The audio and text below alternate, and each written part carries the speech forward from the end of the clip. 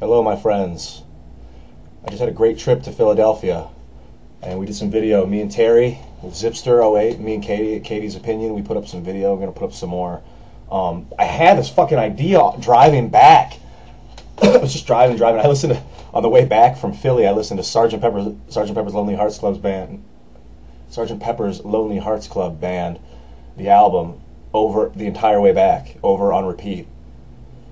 And it was crazy, and I was like sober driving it, but by the end of the trip, when I was in Ohio, I felt like I was tripping, literally, like I was tripping, like I thought, and like they would say like, got to admit it's getting better, and as the song would come on, and like the road would turn away from the clouds, and it would be like a clear sky, and the traffic would move out, and it was like, Jesus, it's fucking bizarre.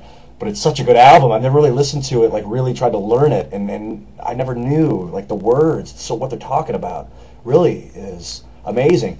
Like talking about she's leaving home, talking about children running away. Like you didn't really talk about that stuff. And the Beatles, you know, mass media's allowed the individual to speak out. It's projecting our thoughts. Anyway, my thought as I was driving, I glanced back in the rearview mirror and I saw a windmill, not a windmill, but you know, a wind power thing, the big white ones. And I thought, dude, of course cars are going to be wind powered. It's an eventuality.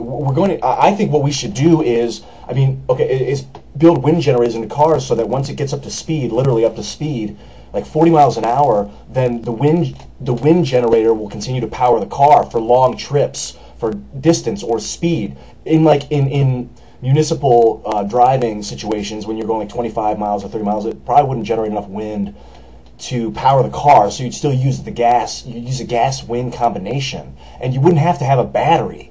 It would be simple to do this. It would just be a matter of building the car, but it wouldn't be an expensive, not overly expensive process. And then you you use the wind that is being created, the friction that's being created that is slowing us, that's creating the drag that's slowing us down, to actually help to sustain us.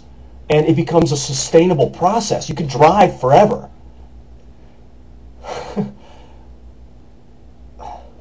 Wind power. With cars, it creates wind. You don't have to wait for the wind. So the gas would be a mutual thing. The gas and then the wind.